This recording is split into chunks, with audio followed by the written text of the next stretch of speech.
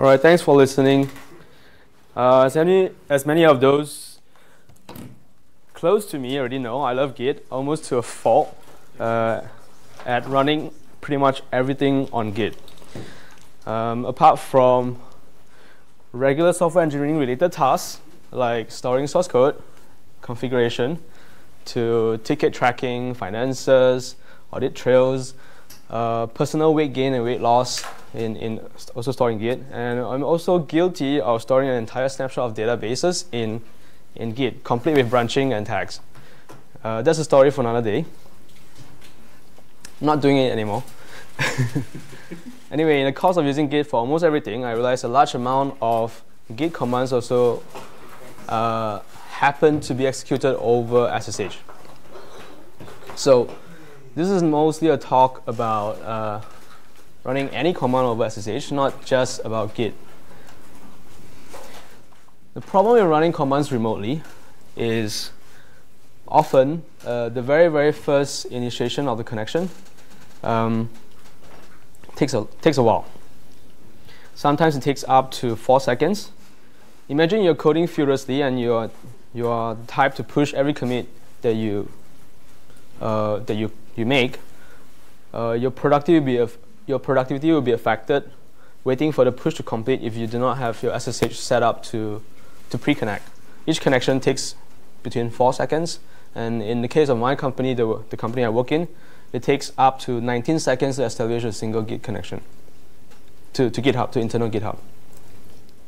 So the latency issue becomes worse if you're connected, if you're trying to connect to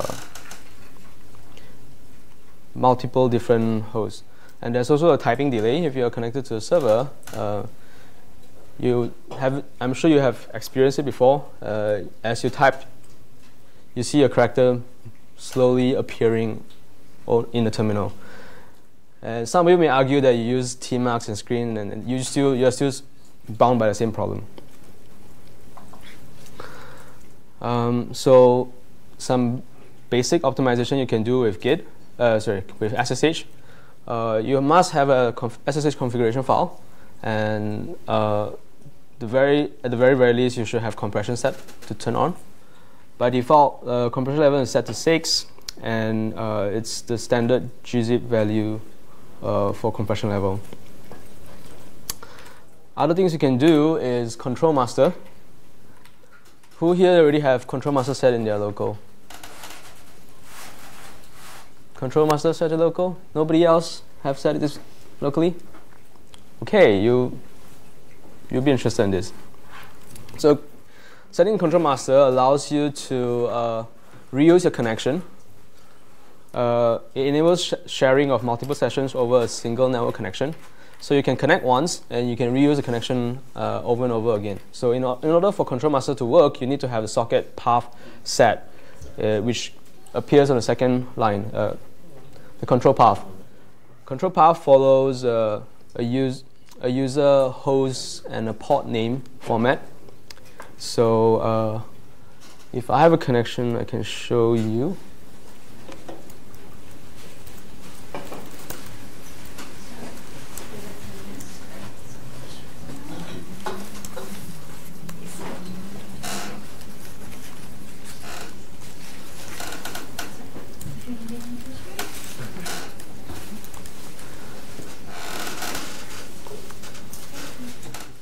So I have a connection currently set up locally,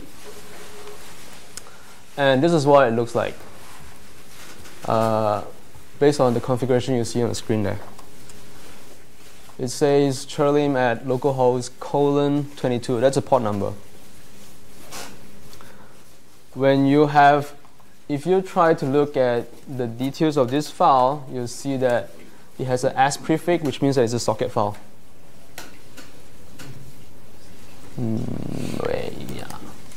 Okay, there you go.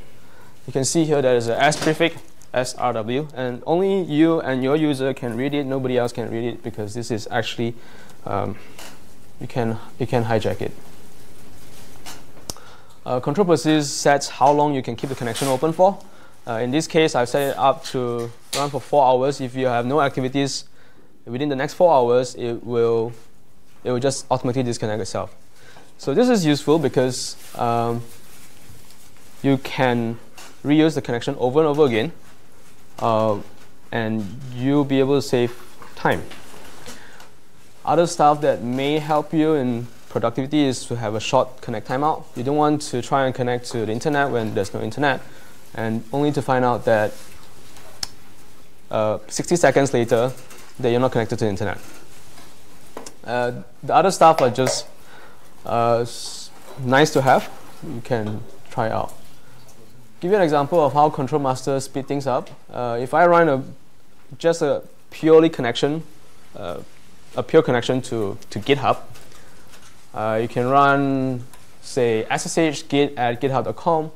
-m basically tells it to not do anything, just establish a connection and just disconnect. This job takes 2.889 seconds. On average, it's about 3 to 4 seconds. So on a good day, when DNS cache is working and stuff, it will just connect. Now, if you run it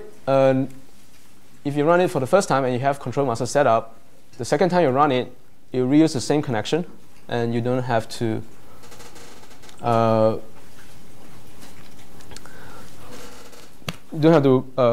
re-establish. You don't have to complete the handshake again. Now, in most servers, you will not see a 0.5 seconds additional delay. I think this is something that GitHub set up to prevent people from brute force attack or time attack, and that's why there's a 0.5 seconds. Otherwise, you probably see something along the lines of 0.011 seconds. The cost to re-establish a connection is actually very cheap. So with this, you can push as often as you want, and if you're always using GitHub, it'll be a lot easier and faster. So that solves one problem. Let's keep typing delay, and let's look at what we can do with multi-host jump. Often, have you ever had to jump SSH through more than one host to get to another host? The example here shows you how you are at home connected to the internet, but in order to get to host D, you have to connect through Bastion and Firewall. Firewall only allows connection from Bastion, and a Bastion, the Firewall server is the only server that can connect to host D. So what you need to do generally, you do something like this. You first log into Bastion. The -A is to imply a forwarding agent. Then when you're inside Bastion, you run the second command, which is SSH firewall. This is how you do jumpos. And the third one. Now this kind of work. If your authorized keys are set up correctly on each server, you can just pass in the -A and you can log straight in. But yeah, so you can also chain these 3 commands into one line. You can alias this as a shell script or a shell alias, and it'll kind of work mostly. Another way to do this, and if you know that you're always going to access this Bastion server, this host D server through the Bastion and firewall in exactly the same manner over and over again, you can just write a configuration file that looks something like this, where you declare Bastion, you declare firewall with a proxy command, and the proxy command will establish a tunneling through the connecting intermediate host, allowing you to connect. So what this means is you can just run a single command that looks like this, SSH host D, and host D will connect to the Bastion server, connect to the firewall, and the firewall will connect to Bastion in order to get to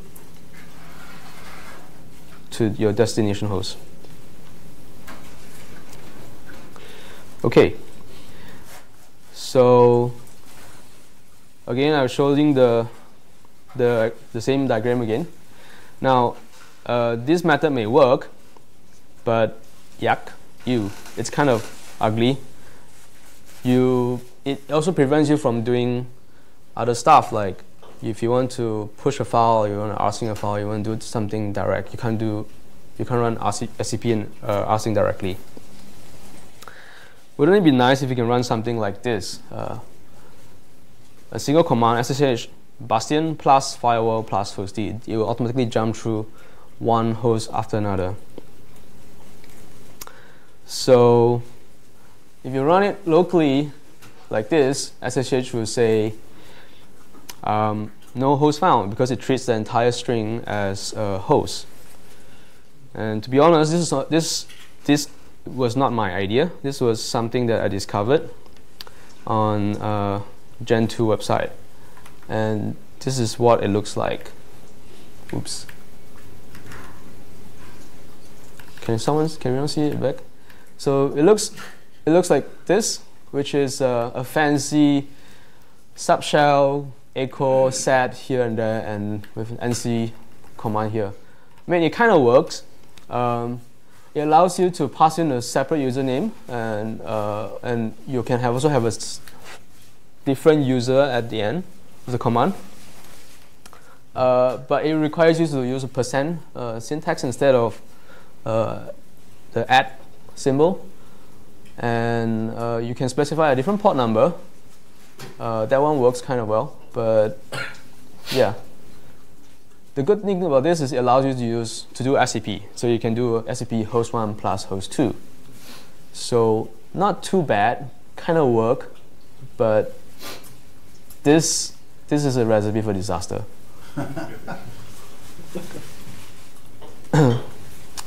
Or for awesome. Sorry? A recipe for awesome. A recipe for awesome, yes. Right. This is a thin line.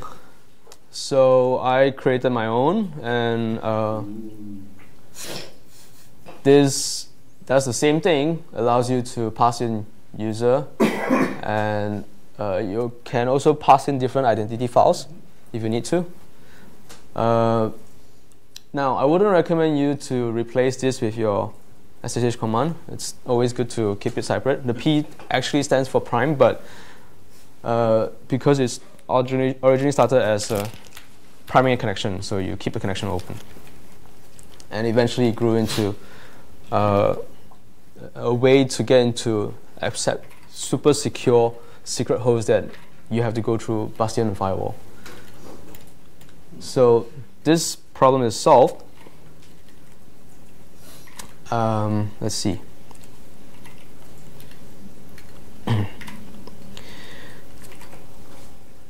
The next thing that I want to address is typing delay.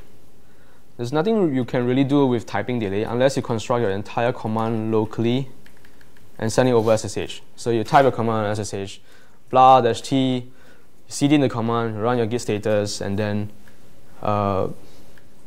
it works. It's not very elegant, it kind of works.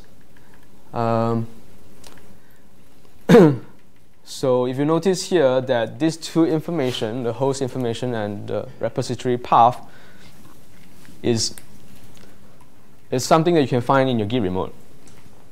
So why not use the information you have in your Git remote to help you push your Git command? And again, something that I came up with, the ability to run remote Git commands, Git commands on a remote repo.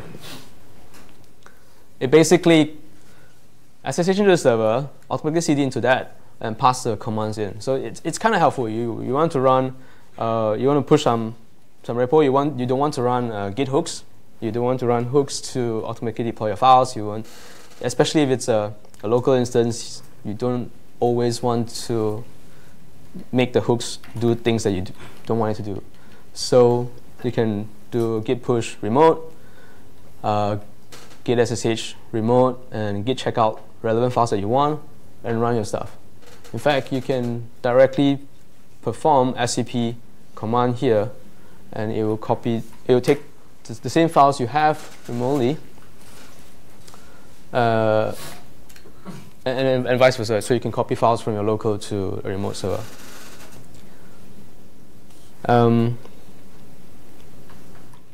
So yeah, that's it.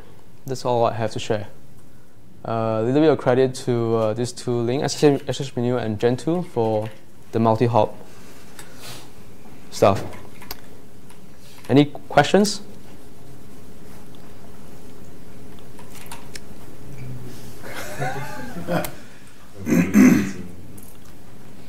How would we set up your tool if you wanted to use it? As usual, there's no brew simple packaging install command available at the moment, but you can copy them to your local bin and access a path that is accessible from whichever is at your path. Is it just a shell script, or does it have some dependency? It's purely shell script. It has some dependencies, but it would tell you that. Sorry? Did you have set in it? Is there set in it? Yes, there will be set in it. If you're concerned about GNU set versus BSC set, that's I think there is some smart detection inside to detect set differences.